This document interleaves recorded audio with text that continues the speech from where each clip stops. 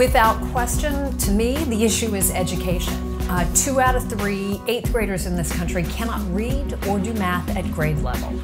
We are not preparing our kids for what the future holds. Globalization, advances in technology are changing our world so quickly, and we are not preparing our children for the world to come.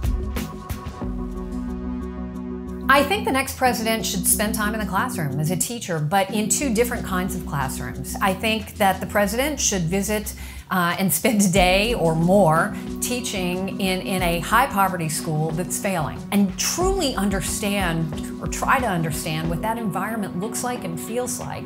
And then go to a suburban school where they have a much different experience, but also different challenges. There's not a one-size-fits-all, but we have to be much more thoughtful about how we're addressing these problems.